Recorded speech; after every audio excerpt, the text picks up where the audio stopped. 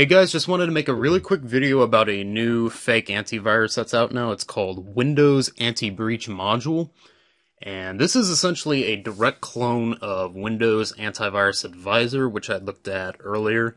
I have a link in the video for that, and since it does pretty much the exact same thing as that, I'm not going to demo the program, so we're just going to go ahead and move right on to removing this fake antivirus.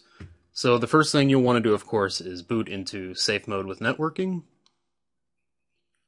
Then we're going to go ahead and download Malwarebytes Anti-Malware. Go ahead and install it. Uncheck the Enable Free Trial and click Finish.